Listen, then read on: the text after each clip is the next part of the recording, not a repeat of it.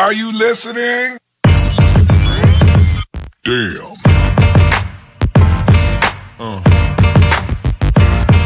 Yeah. Yeah. Yeah.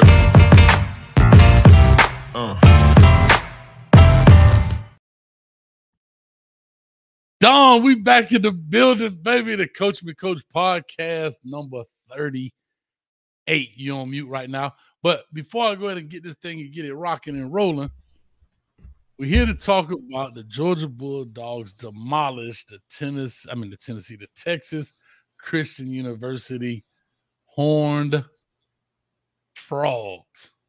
My goodness. You talk about, and Dom, you more of an expert probably when it comes to all of these statistics and who did what, when, and where. But I know that there had to be another game kind of like this. May not be often, but I know there was one out there. I think I heard some about Notre Dame. But real quick before I do that, big shout out to Ellen in the building with a thumbs up. So therefore, the producers let me know everything looks good and sounds good. I must be remiss if I don't do this. P-Lo, big shout out to you. You gave the Cash App. I missed it on the last show. So thank you to P-Lo, man, for the $5 so much. And he also said, shout out to the best channel on YouTube, Coach Hayes Football. I really appreciate that. It means a lot, man. We got a lot of things coming up here in the new year. We're going to make it grow and everything else. And $5 from Reggie. Coach, you have to start with the YouTube meltdown video, a message for the college football playoff committee. Man, I would love to play it. I guess you're talking about the Kirby Smart. Is that what he's talking about? The pregame speech? What you talking about, Reggie? What did he say in the pregame speech outside of a bunch of 4 letters. Hey, but you know what I love about pregame speeches now? They have to put a disclaimer when you talk about kicking somebody behind. I'm not talking about playing dirty, but we got to kick their behind. Like, you don't want to be caught up in the old, you know what I mean? The what they call Greg that thing? Wasn't Greg Roman Bountygate. We got to put some on the head. Bountygate. So you have to go ahead and put out this disclaimer before you tell your team to go kill somebody. I don't really mean kill them, but I want them dead. Dog, did you ever see the video of the Oregon State? Let me say the Oregon State interim coach. He was describing how he wanted. He said, "Listen, we're gonna stab them in the heart, then we're gonna bury the bodies, and then we're gonna go about our way." I was like, man, I know ESPN kicking themselves, man. After putting that. Hayes, I'm pissed off, dog. I'm mad. I see. There's a lot of comments in here. I know you got a lot to say, a lot to talk about. So like I said, go ahead. We literally just 100 and a couple of people short of 29,000 subscribers. So if you are new to this channel, I had to put the subscribers on. We want to keep those robots out and all of them, the wacky stuff that goes on when it comes to that. But guys, go ahead and hit the like button and subscribe button if you care to. We would appreciate it. Also, if you want to leave a comment, go ahead and do it. Coach Hayes and Dom actually twisted my arm to make the people who watch the show get free subscribe buttons this year. I was fighting it as hard as I could. And he's like, Coach, you're being selfish. Yeah. You're being selfish, Coach. Give the subscribe button out for free. So guess what? I'm giving out total FREE, if you understand. So go ahead and hit that thing. Let's jump straight into this deal. I'm just going to read off a little bit of the box score, some of the things that just stood out. For example, total plays. Georgia beat them pretty much by 21 total plays, 72-51. But here's the biggest one. Total yards, 589 total yards to 188 total yards. TCU was just overmatched.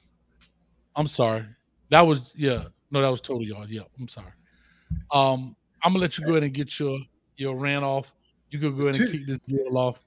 80. How many yards came on one drive?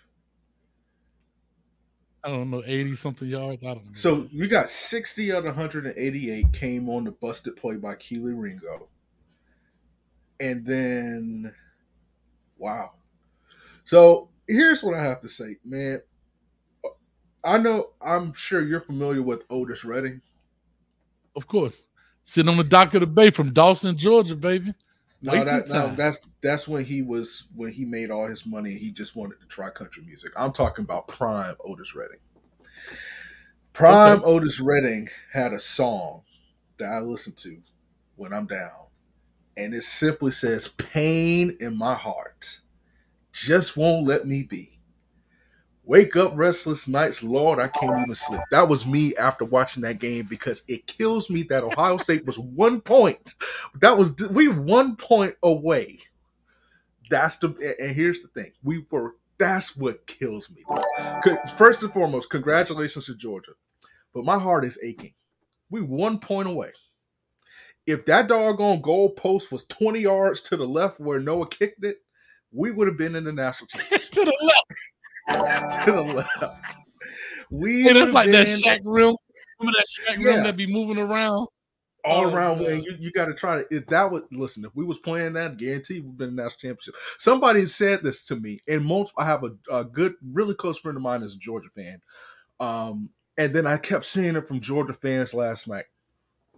They said, "Dog, why do you think that the Georgia players, that the Georgia fans, who I have to say, they were really cool after the Ohio State game. They gave Ohio State their props because it was a great game. It was arguably the best game of the season. But they said, why do you think they did that? Why do you think they were crying? The players were crying, and people were crying after the game." And I was like, "What?" They said, "Because they knew that was the national championship game." I was like, Georgia had dudes that weren't even on a scholarship yet, and they're making plays last night. And you know the crazy thing about it, and this is part of the rant. TCU had a phenomenal season. I don't want to hear none from Alabama fans, because Alabama fans have been making their voices known. That shouldn't have been us. That should have been us. That's why you have to put the top 4 teams in the playoffs. Let me tell you something. Ain't nobody trying to hear that. Nobody's trying to hear that, because y'all should. First of all, I think Alabama should have lost 3 games this year. They should have lost to Texas, but Texas got issues. But if y'all listen. If you take care of business in the regular season and you win the games you're supposed to, then let me tell you something, because a 1-loss Alabama team and a 1-loss TCU team, who you think going in? Guarantee they would have found a way to put Alabama in. And you would have seen Ohio State versus Michigan, Alabama versus Georgia. So Alabama fans, I'm not trying to hear that. You lost 2 games. The way you're structured. Now listen, in a year, you don't have to worry about that, because it's going to be a 12-team playoffs. You're going to see all sorts of teams there. But TCU, man, we talk about, and I have to give credit to Kirby Smart, because this is something that pissed me off about him. Hayes, what do you think they were saying after the game? Did you hear the quotes? For who? Quotes for Georgia, the players. Did you hear what they were saying? No, go for it. Y'all picked us to go 5 and 7, 7 and 6. Y'all picked us to not have. I'm trying to say, who did this? So credit to Kirby Smart for finding a lie and getting these kids to believe this lie, and that's what they carry. And look, I expected Georgia to win. I did not expect that. I did not expect. I mean, it's hard for me to find the words to say. Like, I don't know. Part of me didn't want to do this show because I didn't know what to say. I'm not even gonna lie to you. Outside of my little rant about how hurt I was that should have been all. I feel like if all we had to do, one stop, defense made a stop. See, I'm not into the ref game saying the refs did it. We just needed one stop. So that's just my. Here's what I am. Be quiet. I let you have your 2 cents and gave you another 3 cents, so you have a full nickel on this. Please, you gave me $1. I appreciate it. Yeah, my name tonight is called Rebut. I'm going to rebut everything people are talking about. That's my name tonight, Rebut. But before I get into that rebuttal, I like to give Lakers all day dope, $4.99. Appreciate it. Says Coach Hayes, I tagged you on IG because I told Jakari Brown he should go deer hunting with you. He liked my comment on IG. Listen, I passed right by. I could go pick him up on the way right there through Lowndes County off of I-75. I did see that Lakers all day. I appreciate it. Let him know whenever he's ready. He might be throwing bullets on the field, but I throw him down range because when Coach closed one eye, they closed two. Y'all just better know that. You understand? I don't play with them. All right. And Shad 1419 for the $4.99. Appreciate you, brother. And I already saw Ellen has put it in there, so go support his channel as well. Got some great Miami Hurricane content. Coach, people say they want parity when they really want Bama versus UGA 3. Okay, you're right. So here's what I want to say about that. I'm going to rebut everything that people say about this game, and I'm going to tell you. Okay. Let me give Reggie $5. David Pollock told Nick Saban to his face, yesterday's price is not today's price. Yesterday's price is not today's price. That's what he told him, Reggie. Appreciate the $5. So here's what I want to say. People want to say should have been Michigan. Well, guess what? Michigan should have done their job. Who said that? Who said that? Everybody said Michigan is a better game if Michigan was in it. Michigan should have done their job because in my eyes, that's exactly what they wanted. They wanted Michigan to be in there. But Michigan didn't do their job. Michigan didn't do their job. Now, to Ohio State, you my man. But Ohio State didn't do their job. Like you said, this dude whiffed the kick so stank. Yeah, it could have been. It wasn't a controversial call. I mean, that happens in game, but the game could have been won. Yeah. Can't complain. And he blew it. No, but that's what I'm saying. So I'm rebutting everything. At any point that people bring up, regardless of why TCU should not have been in it, I have a rebuttal. Even if I don't believe it, I'm going to rebut it because I believe TCU did exactly what they were supposed to do. They got there. Now, my man Wholesome hit me up early this morning. He said, Coach, would you rather have – let me make sure I read the text correctly because I don't want to misquote this. And I said, yep. Hashtag Horn Frogs. He says, are you telling me you would rather be TCU than Tennessee? Come on, Coach. I guess he was trying to say, would you rather be TCU and go to the Natty and get your doors blown off, or would you rather be Tennessee? I said, yep. Hashtag Horn Frogs. And I'm going to tell you why I said. Oh, Tennessee got their doors blown off too. I just had to sneak that in there. But yeah. Not 7-65, but still. But the reason I would rather be Texas Christian, is because I'm there. Texas Christian beat all the odds. This is a building block. If Sonny Dykes can build off of this could be a great building block to this. Now, I'm going to go back and say this about this game. And here's where a lot of people don't look at football maybe kind of in the eyes I do, or coaches or people in particular. We're looking at the surface, and yes, they got their doors blown off. This is no excuses. But here's what I will say about this, and this is where I give credit. People, first of all, let's go back to the strength of schedule. Oh, my God, look at TCU's schedule. We can say that about Georgia. Not taking anything away from Georgia, by no means. But I'm just saying, it's not like they had a super hard road down this deal. Let's be honest. If we had to look at schedule for schedule, would you agree or disagree? I agree. Okay. When I look at TCU, they played some close battles. True enough. Yes, indeed. Here's where TCU's biggest problem was, and I knew this. People say they didn't know it. Again, I did not predict 65-7. But I knew it was going to be a blowout. And I tell you, this is why I tell you this. When you see brand new teams, I think we talked about this, Dom. When you see brand new teams like this, who have not established a depth on the depth chart, this happens. And this is why this happens. This type of stuff happens because every week is a new battle to try to win the war. When you go to every battle, you lose soldiers. And as you continue to climb the rungs of this ladder, you're losing more soldiers, more soldiers.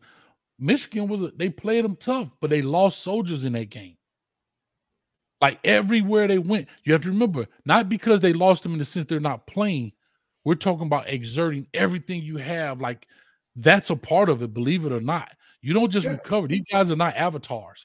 But I'm just saying a lot of people don't realize as you exert all of that energy, there is no backup. I am the starter and the backup. I am the man.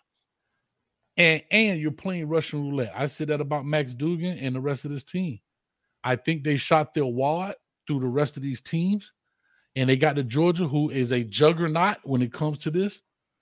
And like you said, the walk-ons. Well, yeah, the walk-ons look that good because they are depleted. I guarantee if you put them walk-ons out there first, it wouldn't look like that. I guarantee that. You're right. You're right. So I say all that to say, yes, would I rather be doggone TCU? Oh, yes, I would love to be in the Natty because now I definitely can try and work and build on that. And it shows that, look, now when you still simply talking about depth, we ain't talking about I need depth to win games. I need depth to win the Natty. And you bring up an interesting point. And I'm thinking of two things. The comment I made about the Georgia fans, being so excited that they beat Ohio State. Because Ohio State and Georgia, they have the depth. Ohio State had to prove that against Georgia because, Mayan Williams, okay, he scores a touchdown, but he got hurt again. Cade Stover, he had to go to the hospital. So, you have to rely on that depth. And, those top-tier teams, they have depth. They have guys that can come off. Obviously, another thing you talk about is the difference makers. Ohio State, we have playmakers and difference makers. Now, when you have depth, you start losing difference makers. Obviously, when Marvin Harrison went out, you lost a difference maker. That's right. And that changed. I understand everybody. Listen, that changed the game because it changed the game when you're a difference maker because at least he could draw attention to people.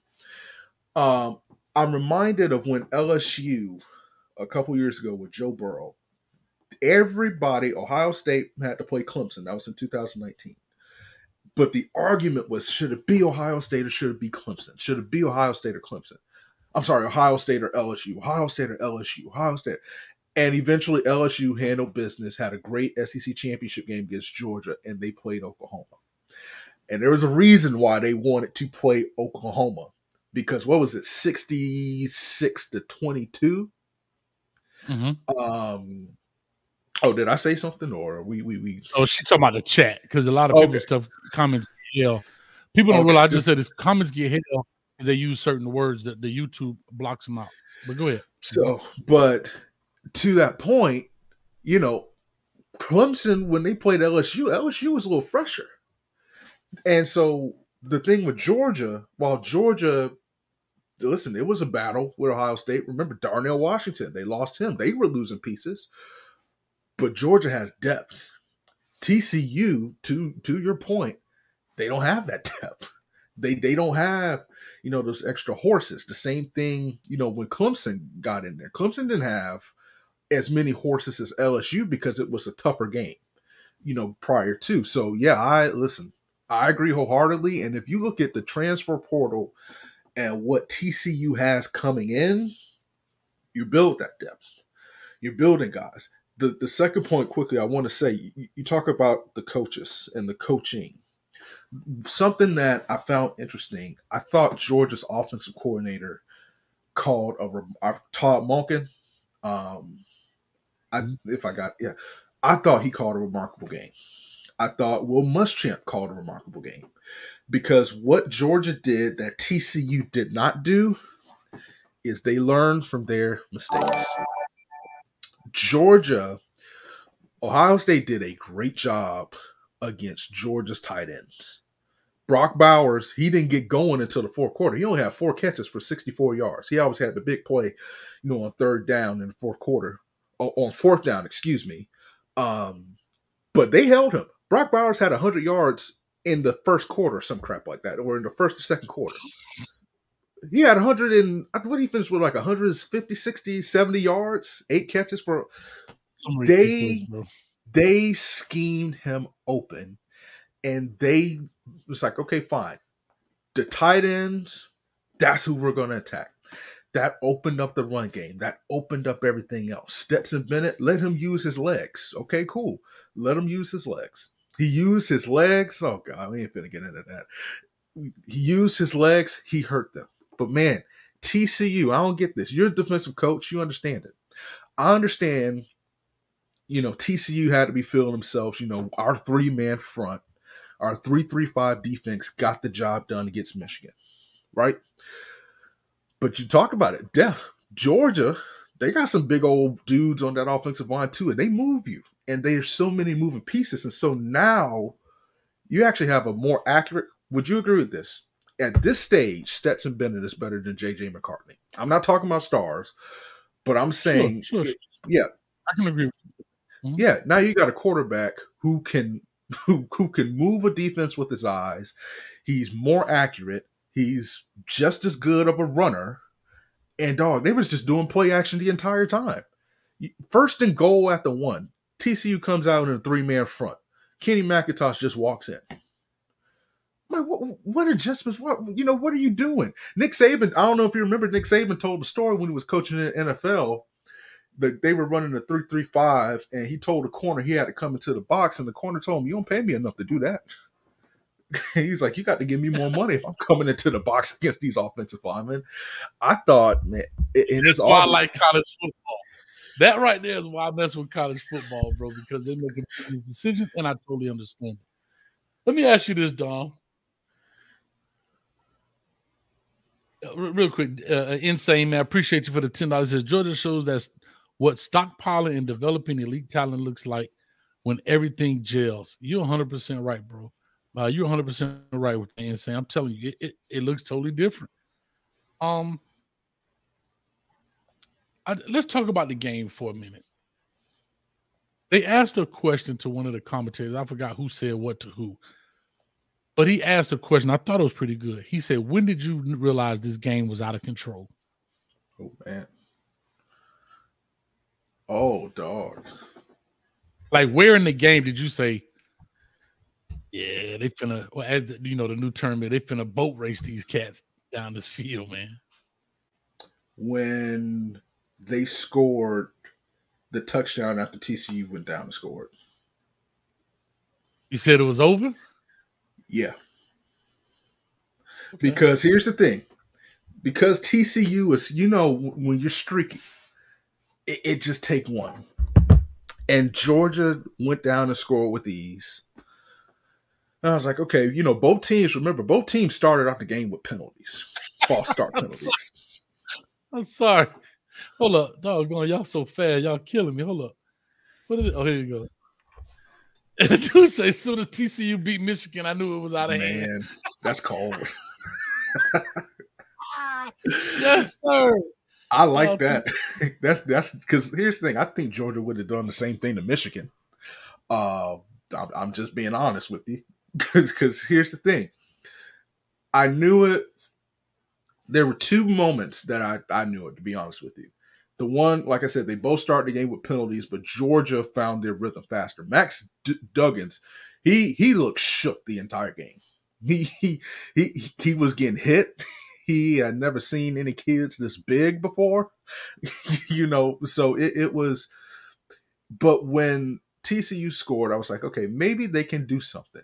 But I was like, they have to get a stop. If they don't get a stop, it's over. I don't care that they held them to a field goal. It's over. So that was 1. 2, I realized halfway through the first quarter, Jalen Carter was wrecking havoc, but he was staying on the field. Remember, Ohio State, our guys, Luke Whippler and Matt Jones, did a great job against Jalen Carter, and Ryan Day did a great job of scheming up a game plan that kept him on the field. And he was tired. But Jalen Carter, he said, listen, he had to try to fix that. And he stayed on the field, man. He was splitting double. He was hitting Dugan. and Dugan was just throwing some of the stupidest passes ever. Stupidest passes ever. So, yeah, midway through the first, that's when I was like, okay, honestly, I went and started doing something else, and I actually missed a touchdown. I'm not kidding you. I'm not kidding you. So I missed one of the touchdowns. Listen, y'all tough.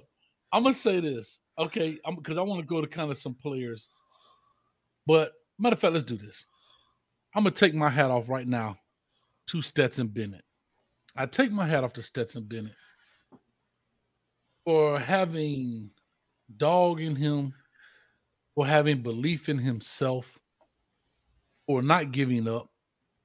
It is always a 50-50 shot, bro, because your future really is in the hands of another man when they're telling you you're not it. Right. Let's call a spade a spade. I know what you mean, nonstop Canes. I get it. That's the fan, and I understand. Yeah, he's a bum too. But he's a 2-time national championship winning bum. So I only say that to say, I say that bum being funny, but for him to come out, play the way he did, and nobody wanted him. They were talking, I forgot the tight end. The tight end was like, Coach, you finna make him our starter? Like, I mean, I'm just saying, and a shout out to the coaching. But again, a lot of things happened in order for that to happen. Remember, JT Daniels got hurt. There was a lot of different things that happened in that process to give him his opportunity. And so that's hilarious, man. Like in a sense, you say to yourself, man, he stuck it out. And we see kids in this transfer portal all the time. They're flying in and out, this, that, and the third. And it works out for some, right? Here's a prime example. Does Hendon Hooker go to the NFL from Virginia Tech? Or does he go from Tennessee? Oh, Tennessee.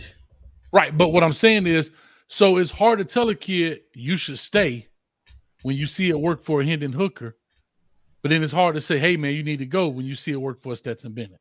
But you see, here's the thing. It's about the system that you're in.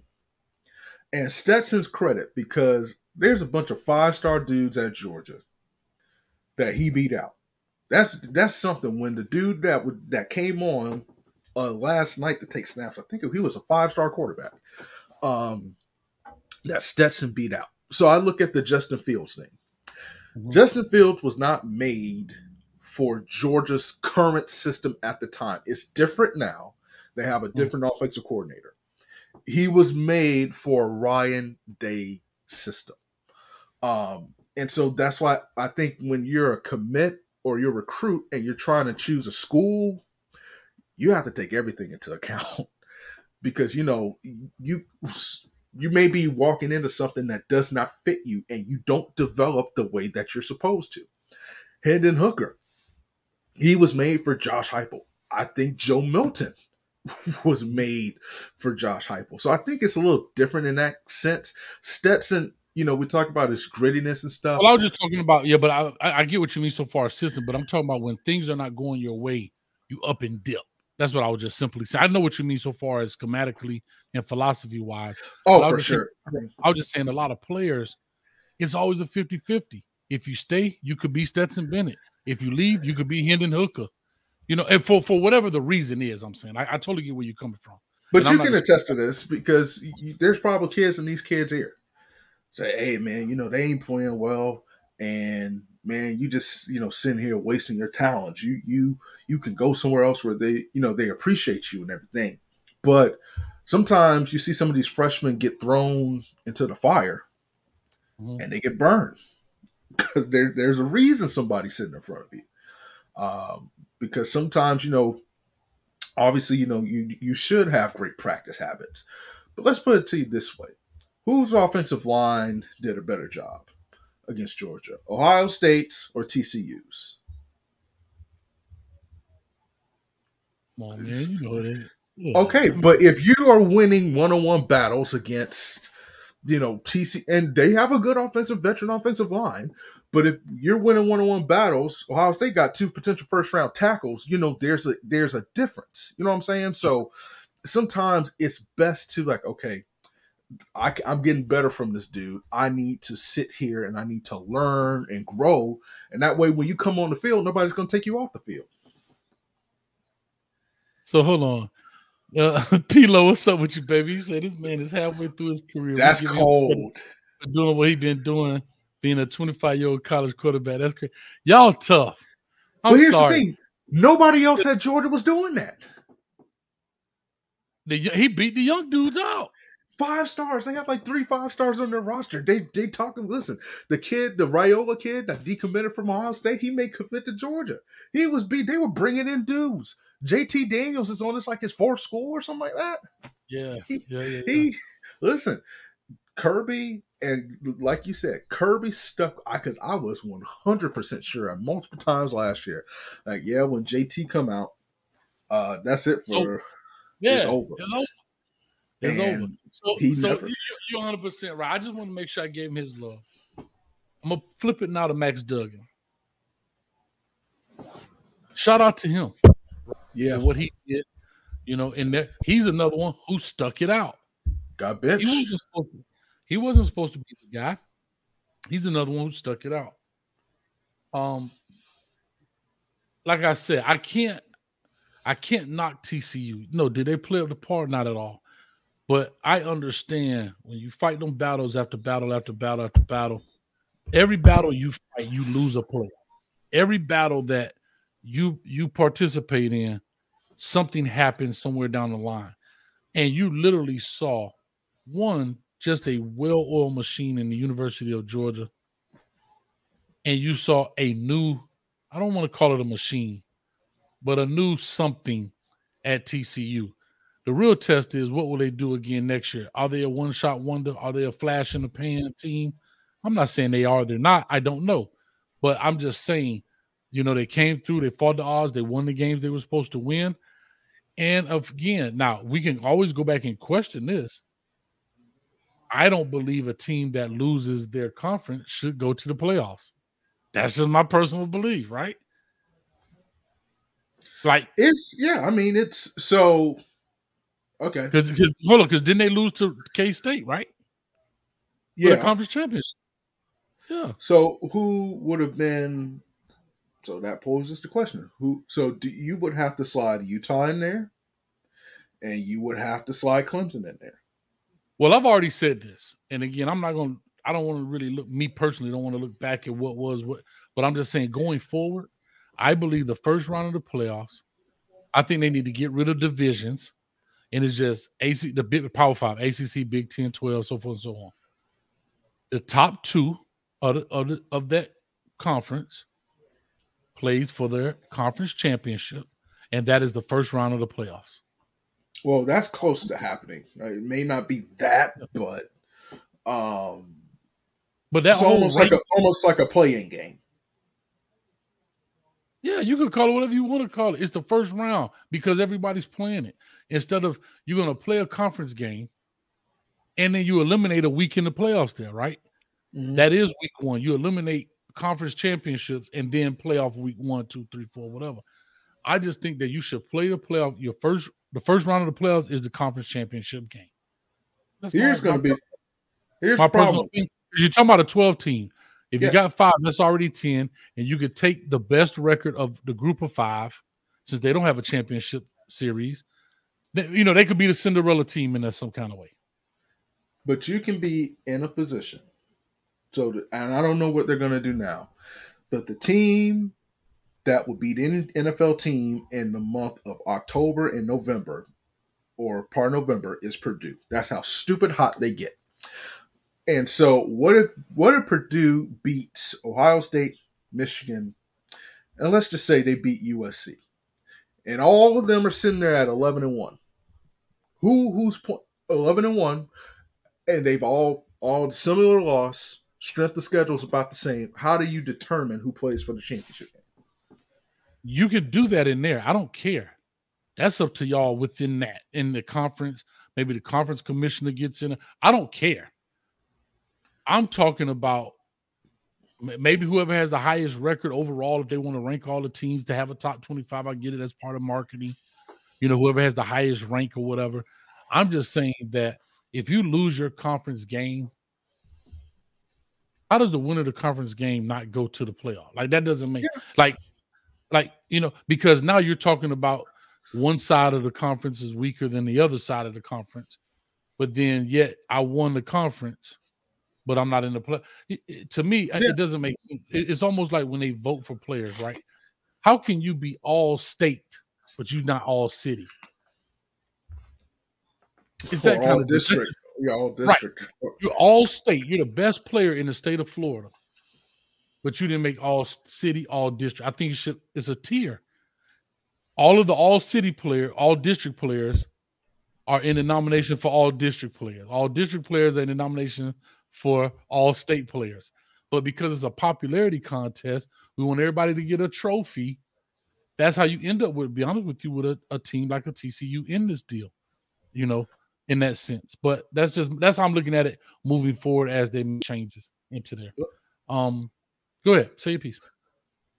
I'm interested in this.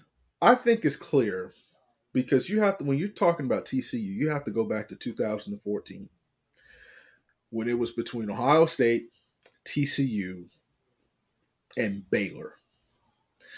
And Ohio State got the nod because TCU and Baylor did not have a conference championship.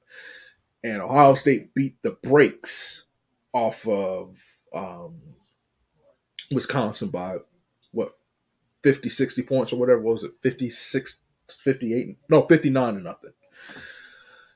And so people were always like, yeah, like TCU, because of the, history of the Big 12 in the playoffs, Oklahoma had a good year. I mean, Oklahoma almost got Georgia, when Baker Mayfield was there.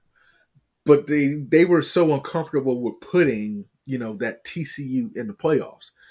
Because TCU beat Michigan, there was a feeling, okay, we got it right. TCU was silencing a lot of doubters. Then you lose 65-7. My curiosity is, what does that do for the next year? Because TCU, I personally think that TCU will win the Big 12 next year. That's just my personal opinion. I know, there's going to be, who the heck knows?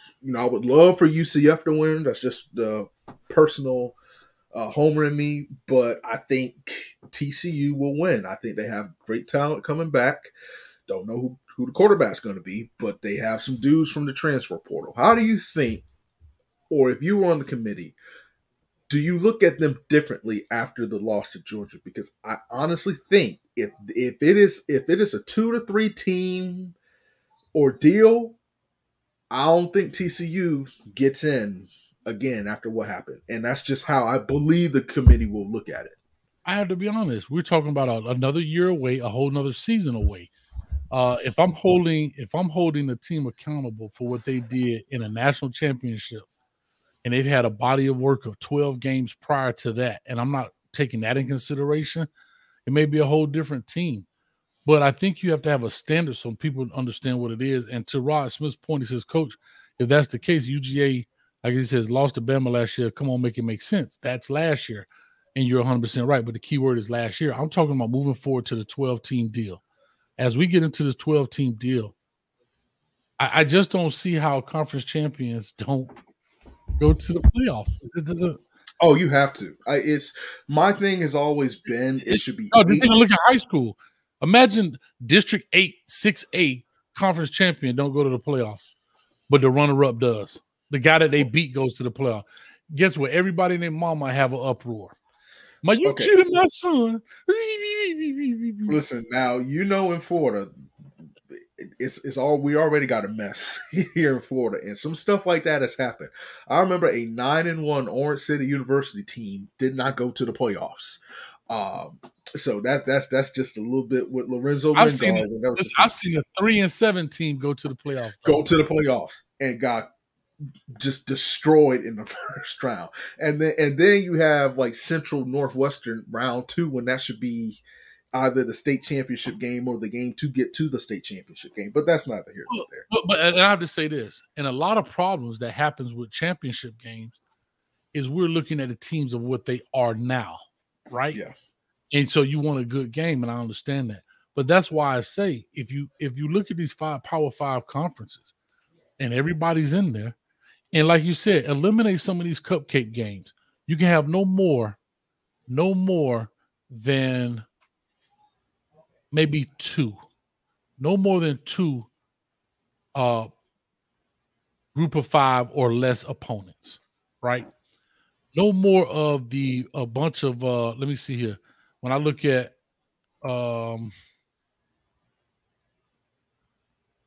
I think you seen Georgia's schedules? Have you seen that schedule for next year? No, but I'm gonna look at it this one now. So, for example, Georgia this year kicks off with Oregon, then they play Samford. South Carolina, then they play Kent State. Then Missouri, Auburn, Vanderbilt, Florida, Tennessee, Georgia Tech, LSU. Okay, so they had their 2 in there. Okay, and that would have been fine. They had 2 of those guys in there. And then when you look at some teams, they have 2 or 3 of them, or maybe even 1. Maybe if you want to do 1, because you're going to have so many more teams in the conference. You got that 1 kickoff classic, or you put it on the end, kind of like Bama likes to do. Bama likes to put that game kind of towards the end, the rest guys up for the playoffs. I understand. I totally get that whole thing. But hold on. Have you seen their schedule this year? Let me read it off to you. Georgia, they didn't even play Alabama this year. No, but you want to hear their schedule for this coming year? For next season? Go for it. Here we go. They open up with UT Martin. Then they have a tough game against Ball State. Then they play South Carolina. Then they play Samford. I'm sorry, they play UAB. All these games are at home. Then Auburn at Auburn. Back at home against Kentucky. At Vandy. Florida at home against Missouri. At home against Ole Miss. At Tennessee. At Georgia Tech. Tell me who is beating them next year. Nobody. Okay. And again, I don't knock the in conference games. You're like Vanderbilt is not good. It's just not good. But I'm just saying, when you talk about UT Martin. Go ahead. But I'm talking about SEC. I'm saying SEC. Yeah. Like, because you're saying if you get rid of the divisions and you just say SEC games, you understand? Ball State, bro. Like, come on, UT Martin, Ball State, South Carolina is that, and then UAB. That's 3 games right there. That's 3 games right there that are not even out of conference, not even Power 5. Right. You're only playing 12. I mean, gee whiz. Now I can't knock it that Vandy may not be that good or whatever, but those are the 3 games right there. If you take 2 of those and bring in 2 more SEC games or somebody comparable, at least it looks a little different. But that's just how I look at it. Yeah, I agree. Yeah. So I wish I had real quick 199. I'm sorry, they called me Kenny 199. College football need real schedule makers. Well, they just need somebody to make a decision, right? Yeah. And stop trying to outthink the schedule. Play what it is. Do what you have to do. And matter of fact, they can even make it random.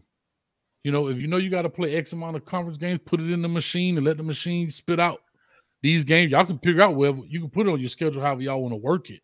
But you need to call these amount of games, whatever. And stop scheduling stuff for 2035 and 2042. Yeah, if you want to go 2 years out, I'm cool with that. If you want to be a 2-year out schedule, I understand that because you kind of work your way. But when you start about 3-4 years out, yeah, that's too far. I think 2 years out is good enough because, it's a lot of logistics. You want to be here, that, or whatever the case may be. I'm okay with that. But when you start scheduling all of these teams and all of this stuff, it's like, come on, man. But let's go to let's talk about this piece. Well, I want to see this right quick.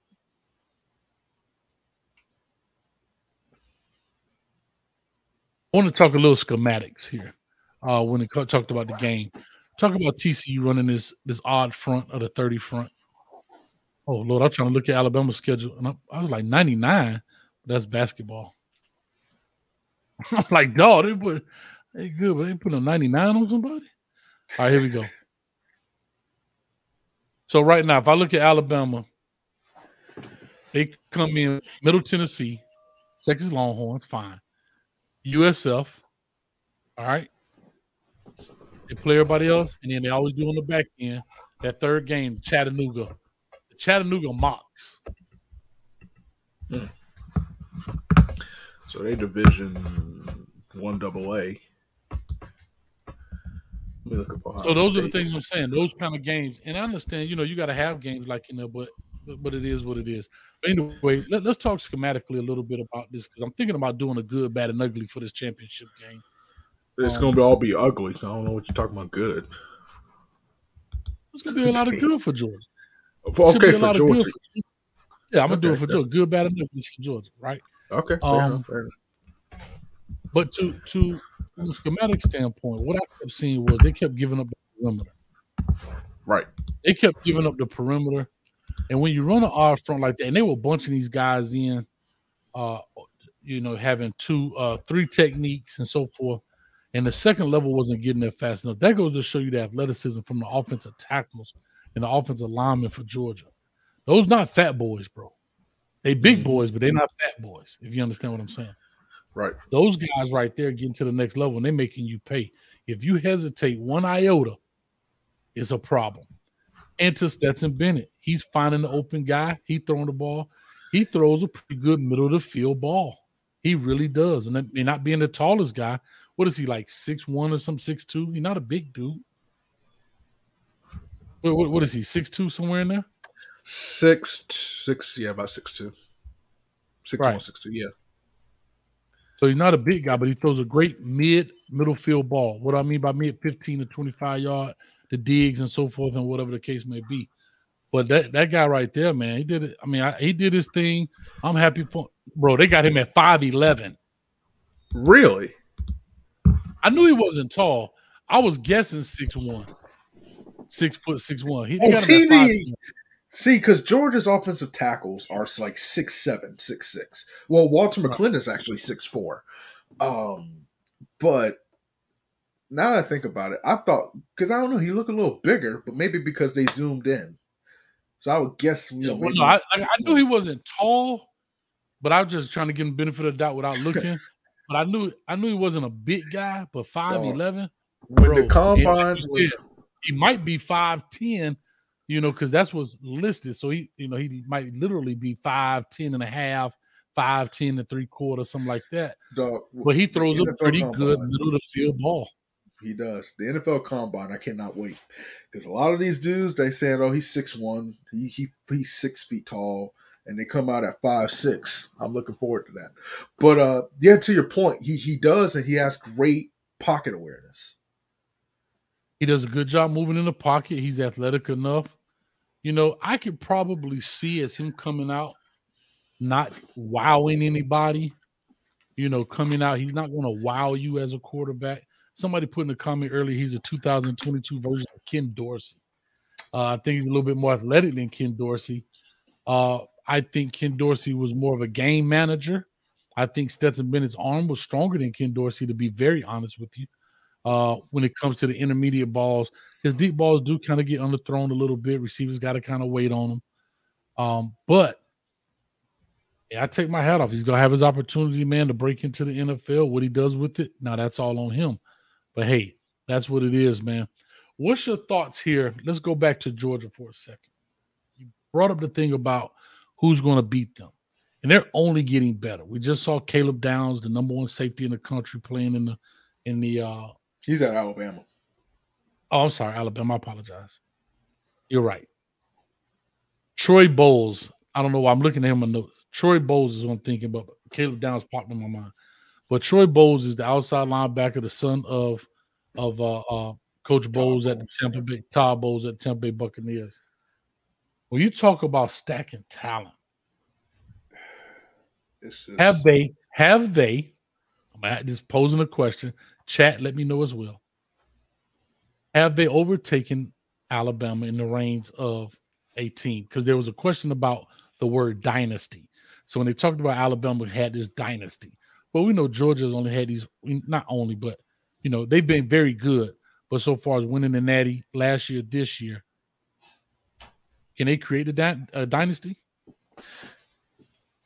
Somebody, Mackenzie Milton, tweeted something, and I'm trying, and I'm bringing this up because it'll help me buy some time to find a good answer for this question. But have you thought about this? Georgia last year and Georgia this year is one Ohio State injured receiver away from us not even having this conversation. I just had to say that. No. Because I'm hurt. Jamison Williams and then Marvin Harrison Jr. I just had to do it. Shout out to QB1 McKenzie. Well, guess what? If that's the case, that's the case. Georgia was one defensive lineman away from having more sacks. Listen, they had a bunch of them on the field. They still couldn't get Stroud. So I mean, it's okay. But they didn't have a that's man. fair. They didn't have Nolan Smith. That's fine. But the fact still stands. That's what I'm saying. I get. So the fact still stands. It's all good. But the fact still stands. No, but I have to say this, and I'm mad at you guys. I said this earlier. I said Ohio State, if they don't get to the national championship, that's a problem because the wide receiving room is ridiculous. But to your point, Marvin Harrison, who comes out and breaks out as this star, but I'm still mad with all of that talent that they have in that wide receiver room. Yeah. That they may not be Marvin Harrison, but it shouldn't be that big of a drop-off in talent, or at least in like, wait a minute, we still got to cover. Like you said, yes, Jackson Smith and Jigba goes down. I get it. Julian Fleming necessarily didn't really pan out. But guys, y'all got, a plethora of wide receiver talent. Here's what I will say. This proves that these WREs and stuff that you do on these kids, you break down what they're good at now. It still takes some time to get that in college. And that's so this freshman crop, I can tell you, I think a couple of them are going to be good. They got to get stronger. And it took them. There was nobody that jumped out. So the one that they were hoping to jump out was Jalen Ballard. You did his. He was from Ohio. Massillon, yes. He could never get it. He could. It was just too many mistakes. So they're still developing. Now I have to say this. Now these new crop of receivers with Brandon Enos and Carnell Tate and these kids, yeah, I think that they are a little bit more advanced in the current freshman class. But it don't matter if you have a 5-star to your name, develop. You still have to develop, and they could not develop. But I can't make excuses because there's, like I said, there's tight ends and other things. Jackson losing him because they weren't expecting Marv to take that role, but having Jackson out and Mecca, just nobody could really step up. Now, don't think that's going to be a problem next year, but. It's the only thing, and I need to get back to this question. If there's I wanted to see is Ohio State at this level of Georgia, and it's clear that yes, they are. It was within 1 point of we could play coulda, shoulda, woulda. Lord knows I am, but you're 1 point away from the defending champions. Okay, you're at that level. Now you have to take it to the next level. But with Georgia. It's so hard for me to say they've overtaken Alabama, but I think if they can win it, if they can win one more within the next 2 years, then I will comfortably say that. And the reason I say that is because we're talking 2 years. It's just been 2 years. You know what I'm saying? A dynasty, I just don't think it's fair to just say in 2 years. Dynasty, but I get what they're saying. So. But this is kind of the world we live in. It's just, okay, he won a championship. The reign is over. You got David Paul, a Georgia fan, insulting Nick Saban to his face saying, listen, old man, you need to come up here with us because it's over for you. So here's my question. I'm sorry, go ahead. Finish your point. So to answer your question, I can't call him just yet. I think it will be, you got to give him at least 5 to 6 years. I think that's the fair route to go. And that's, I don't care about Ben. I just think if you're going to build a successful dynasty, look at the Golden State Warriors, you look at, certain teams, it was not just 1 or 2 years. It was about 6 to 10 years, of, sustained excellence. So that's where I'm at with Georgia. So here's my question. I'm gonna go back. I'll stick with Georgia right now. So is it fair to say Georgia is in the same boat right now as a Clemson? Good years, couple championships in there, but they haven't necessarily overtaken Clemson right now because Clemson has what, 2? Yeah, I think that's fair. And it's not a knock to Georgia. You haven't done it yet in the sense of longevity where Nick Saban has done it over a period of 13, 14 years. Georgia has really been good since the Kirby Smart, maybe year 2 of the Kirby Smart era. When did Kirby Smart come in? About 6-7 years ago? Yeah, and remember, he struggled, his first few years. Right. Struggled. So now he's got it rolling. So now he can turn it over, and I think it's the same thing with a Dabo. I think Dabo and those guys hit their peak, and they may be not necessarily falling off, be a good team, but we're talking about, with the exit of Trevor Lawrence, that was the catalyst to that program, and they haven't found that guy yet, and so forth. But I want to go back to Ohio State because you kept bringing them up, and this is what you tell people. I started doing WREs and breaking down these films for the class. I think it was the class of 21 or 2020. 2020, I think I started because it was April of 2020. So yeah, it was 2020. In that class, you guys had Julian Fleming, talking about just wide receivers. Julian Fleming, who necessarily didn't pan out overall. Would you think so? Injuries have. Julian Fleming was a project because he wasn't a pure receiver, because you always say Polo Timmys or whatever the case might be. So this is what I heard. His ranking was based on his potential. It's not saying he sucked or anything, but they thought he would grow into that number 1 receiver. And so unfortunately injuries have kind of messed him up, so to speak. So this dude is the number 1 receiver in that class and the number 1 player in his state, which was the state of Pennsylvania. Which is saying a lot. Pennsylvania got some good ball. Okay. Next you have Jackson Smith and Jigba. We know he had some injury here. So he comes in, the 5th best player and the 5th in the best in the state of Texas. Yeah. CJ Stroud, of course, and then G. Scott, who doesn't necessarily pan out, coming from the state of Washington, the 10th best receiver in that class. Okay. That's the only receivers I think you guys had in that class. I'm trying to see who else is in this class that was a receiver. Nobody. Mayan Williams was the running back, and that was it. So far as that. Now, look at the reason I'm bringing this up, because I'm trying to use this as a tool to show people, just because you bring guys in, there is some ebbs and flows in this, right? There's some things that kind of come and you say, okay, look, these guys not going to necessarily pan out. You understand? Because now I'm in the class of 21. All right. Emeka Ibuka. He's overshadowed Julian Fleming and what's the other kid name? Not Smith and Jigba, but who? Who you talking about? G Scott. That's what I'm trying to say. Who's now a tight end, right? Yeah. Who's now a tight end, right? Travion Henderson, of course. And then Jordan. Oh, no, I'm sorry. That's not Jordan.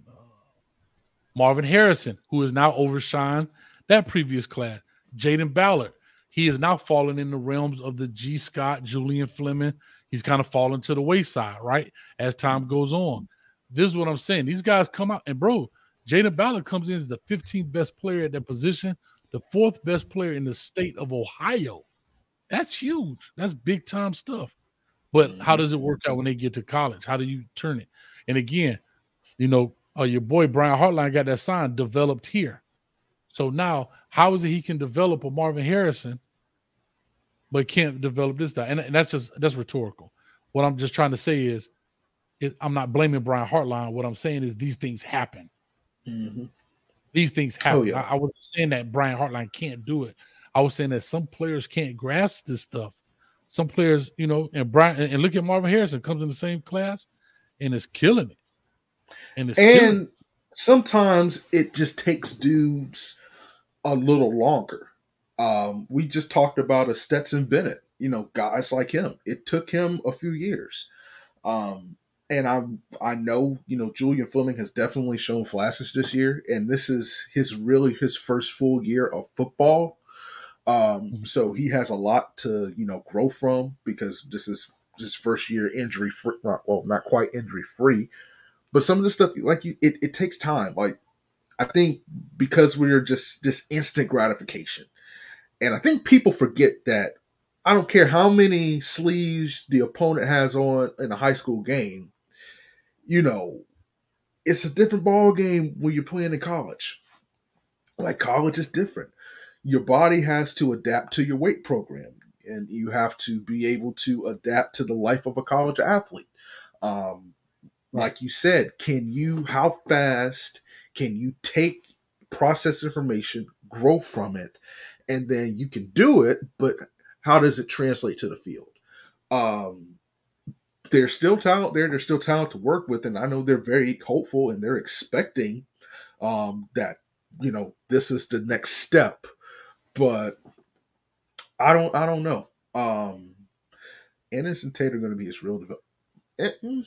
I mean, fair enough. I think Ennis, because Ennis they can put anywhere. And the thing about him is he just has the attitude of I'm better than you. Which is why I love him. I think he's not the number one receiver in the class, I don't know. But I mean, no, to your point, like I said, that's why, when people are like, yeah, he got to come in and start right away. He's got to start, right away. It's just like, no, there's so many things, and as this comment says, and I don't know if this is the case, of what's going on at Ohio State, but it's just Marv. You want to know why Marvin Harrison's so good? You want to know what he was doing? He had them bring the jugs machine to the hotel in Atlanta, and he was in the conference room catching passes. You can't, every Ohio State interview they do, the reporters have to preference it when they try to, they wrap up live shows and stuff. They say the noise that you hear is Marvin Harrison Jr. in the background on the jugs machine. And he started to get some of the other receivers, like Emeka Egbuka. He came on the jugs machine. When Jackson Smith-Njigba was trying to get healthy, Jackson Smith-Njigba was on the jugs machine. Some of the guys, the rookie, the freshman, Dallin Hayden, he was doing extra work. So it's just, there's just so many things that go into development. How you adapt, how much work, you put in, can you handle the work? And then the setup, the situation. Maybe it's not the scheme for you. But, you never know.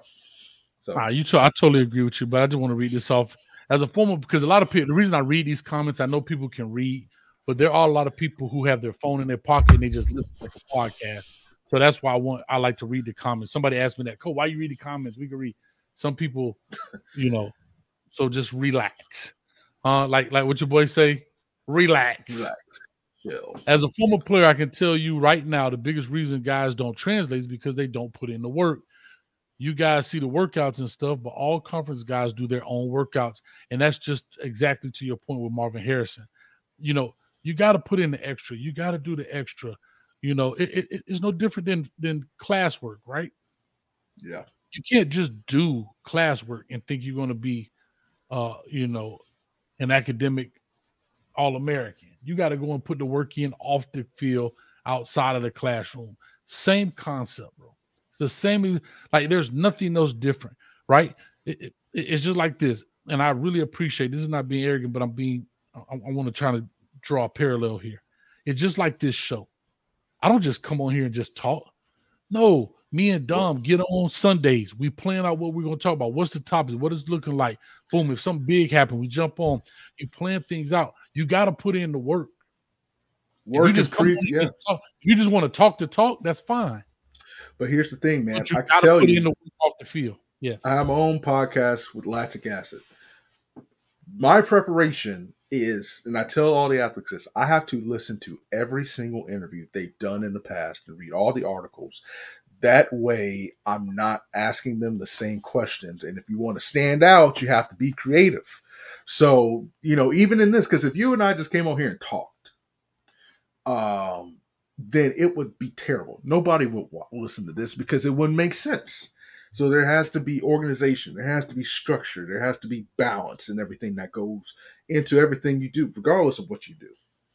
Yeah, definitely. Daniel, I guess Ewing, if I said it correct, Coach, what do you mean about developing players? I guess when I was talking about Brian Hartline, I was just simply saying that when fans look at players, incoming classes, they think every player is going to pan out. And that is furthest from the truth. We hope they all pan out, but why do you think guys, when they need one receiver to fill a spot, they go get 3? Because you're playing the odds, right? Why do you think it's more than 2 quarterbacks on a team? Why do you think it's more than this? Due to injury, but also it just doesn't work out. Think about it. If only 22 people play on a football team, why do they allow you to have 105? 85 scholarships, 105 total. Yes, injuries are part of it, but you got to have depth in order to have great. Like, these are the things I'm saying. So people have to understand. So right now, to your point, everybody's looking at the class of 23, and everybody's saying, and I guarantee they say the same thing about them same gentlemen that's kind of tailored off. Brandon Ennis going to be the best. Noah Rogers, Carnell Tate. Oh, my God. Look what we got coming in. Let me look at who the other receiver is going to be. Bryson Rogers. Oh, my God. Those 4 guys are going to come in and kill it. Well, you had that same conversation when G. Scott was on the line. Jaden Ballard was on the line. These guys were on the line, but it doesn't always pan out. So, therefore, you're playing the odds. As a fan, you're supposed to say that. Nothing wrong with that. So that's what I meant when I said developing. I was being kind of funny when I said, oh, so Brian Hartline only knows how to develop Emeka Ibuka, but he doesn't know how to develop Jaden Ballard. No, he's developing the same. But to Dom's point, people move at different levels, different things, and you have to account for that through your recruiting. Because now look at Jaden Ballard, who's a year earlier than Marvin Harrison. And Marvin Harrison has surpassed him light years already. And a guy like G. Scott, who knew he would have moved the tight end, but guess what? Moving the tight end from receiver, that don't take a few days. That could take a year or 2. Yeah. So that's why I just wanted to kind of tell the fan base. Appreciate that, Shad. He said, "Coach, preach." I'm about to call myself preacher. Y'all always talking about preacher. Pastor. No, Bishop Hayes. That's what we got to call it. Bishop Bullwinkle. Hell no. To the no. Rest in peace. Oh, he passed away? He been dead. Oh, I didn't know. I'm sorry. I didn't keep up on Bishop Bullwinkle that much. From down here in Tampa. From Tampa. Did you really? He looked like he was from Tampa. Music video was recorded in Tampa. With the dude with the white suit and the bicycle in the backyard. Somewhere in Tampa, yeah. Standing at the podium? Yeah. Standing at the podium. Jesus Christ. Oh, God. I did not know he passed away, man. I'm so sorry to hear that, man. But anyway, Ms. Wilcox, I see you. I got something for you, Ms. Wilcox. I've been working on this all day today for you, Ms. Wilcox. I think you really enjoy it because you are my girl. I appreciate it. And I don't mean that to say that. I know, but you mine. She the Ain't homie. nobody else. Listen, you can go to anybody else's podcast, Ms. Wilcox, and listen. You can even comment. But you all mine. That's all I'm going to tell you. You understand me? So, anyway, with all that being said, man, I don't understand, Insane. You said Coach is Deacon do wrong. Oh, I get it.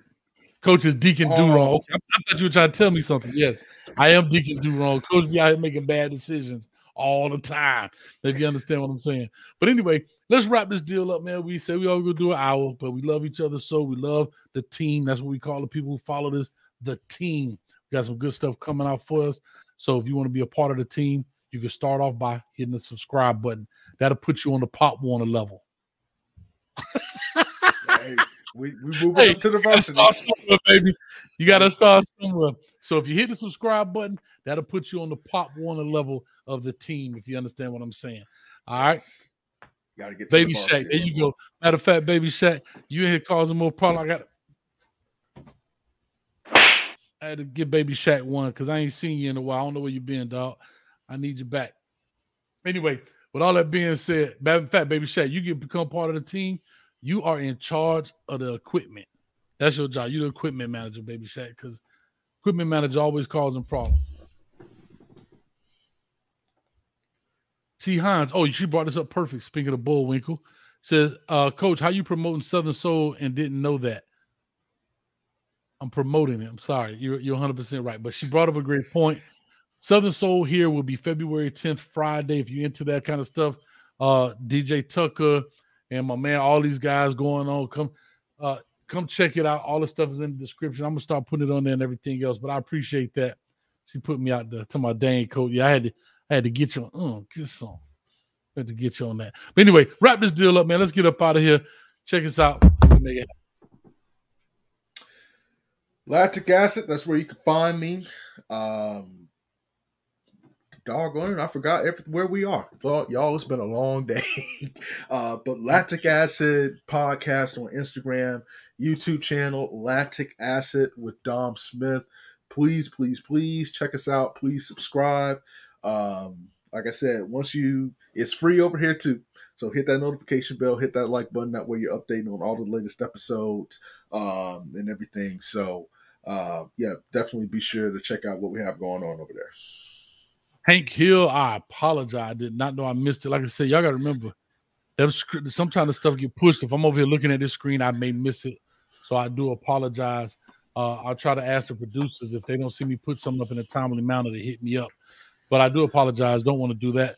But a 499, he says, this is the most depressed I've ever been over a football game, Coach. Love coming from Fort Worth. Anyways, God bless. Thank you so much, Hank Hill. I appreciate that. Great season. Great season. It was a great season. It came and went fast, man. It came and went fast. It's crazy, dog. We are in January. Like, we're in January. That's why the tree's still up, because it's going to be Christmas again before you know it. I ain't taking it down. So, crazy. We're in January. I'm going to leave it at that. What I say, we probably, let me check right now. We might be under 100 right now. Subscribers left to make 29,000. So come on, guys. If you're out there, tell a friend, put a subscriber in your mama name, in your cousin name. Anywhere that you've paid a light bill, get them to put it in their name too, because you know that's what it is. But with all that being said, thank you guys so much for hanging out with us every Tuesday night at 8 o'clock right here for the Coach Me Coach podcast. And also jump on with other events happening. Y'all been seeing me on Prime and all that stuff. We use this as well. But we got some exciting stuff coming up this year. Canes Talk Live will definitely be coming up. But Thursday.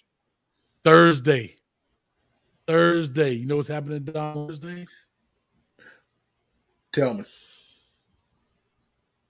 Coach Hayes is going to break down all of the recruits from the class of 23 for the Miami Hurricanes. I do it every year. So on Thursday evening, I will be doing that. It'll be a pretty extensive show because we got so many to go through. We put the film up. I give you my ranking on them, what I like about them, all of that good stuff. So people have been asking for it, and on Thursday, it will definitely come out. And ready for the $5, Dom, going to keep that tree up till OSU win the Natty. That thing might turn brown, boy. Hey, listen. That thing might turn brown. What you think? Well, it ain't real, so it's fake. That's what I'm trying to tell you. That's what I'm telling you. May have some mold on it. But I will say this. Miami got a nice class coming. So y'all definitely want to stay tuned, and check out that episode. But also, man, gotta give a shout out. DeMar Hamlin, he back in Buffalo. He ain't making home quite yet. Still running techs. But the prayers of the righteous avail much, and prayer changes things, and it definitely worked for him. So we'll be remiss if we mention that. Spray painted. That's cold. That is cold. But that's all right. You stop right now. And I mean right now, Ms. Wilcox. I'm out of here.